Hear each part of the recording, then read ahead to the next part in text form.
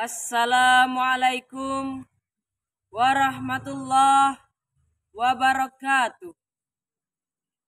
Alhamdulillahi rabbil alamin. Wassalatu wassalamu ala asrafil anbiya wal mursalin sayyidina Muhammadin wa ala alihi wa sahbihi wa sallim ajma'in. Amma ba'd. The Honorable, the judges of English Speech Contest, and all of the participants of English Speech Contest, let us offer thanks for Allah subhanahu wa ta'ala. Because of His mercy, we can gather in this time in good health. May salawat salam, praise to our beloved Prophet Muhammad sallallahu alaihi wasallam, who lead us in the light of faith and truth. I have an opportunity to stand here and deliver a speech with the title of the Youth Association that reflect Islamic values, based on the hadith of the Prophet Muhammad. Islam is the religion of peace, and the other hand, youth is the mission of the society. Within the Muslim community, it is believed that youth is the most important period of life. World is continuously advancing at a tremendous rate. Technology has reformed and revolutionized now. With the easy technology, Muslim has to take care of his iman and his relationship with Allah subhanahu wa ta'ala and also the others. There are some hadiths of our Prophet about youth association that reflect Islamic values in our daily life. First, the Prophet said, "A man is upon the religion of his friends, so let one of you look at whom he befriends." Narrated by Tirmidhi. From this hadith, we can know that someone have a good character or not.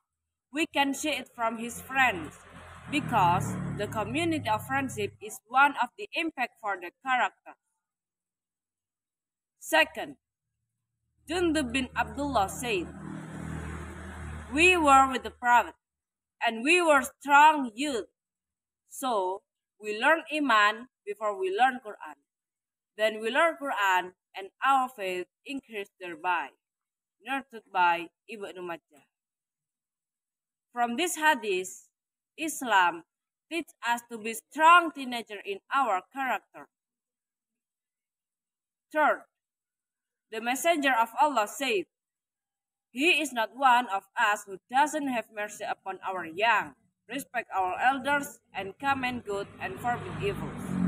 Narrated by Tirmidhi. From this hadith, our Prophet said some detailed character of a good Muslim should have. Fourth, some people asked to our Prophet, "Whose Islam is the best?"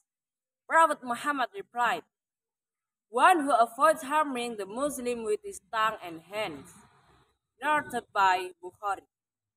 From this hadith, Islam teaches us to spread peace by our good words and our good behavior. Fifth, the Messenger of Allah said, "By the one in whose hand is my soul, you will not enter paradise until you believe, and you will not believe until you love one another." Shall I not tell you of something which, if you do it, you will love one another?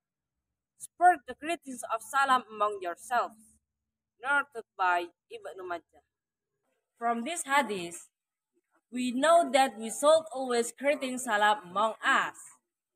And the last, the Prophet said, "He who doesn't thank the people is not thankful to Allah." Narrated by Abu Dawud. From the all hadith, we can conclude that the good associations among people, even for youth, is by reflecting our Prophet's character for himself and for others.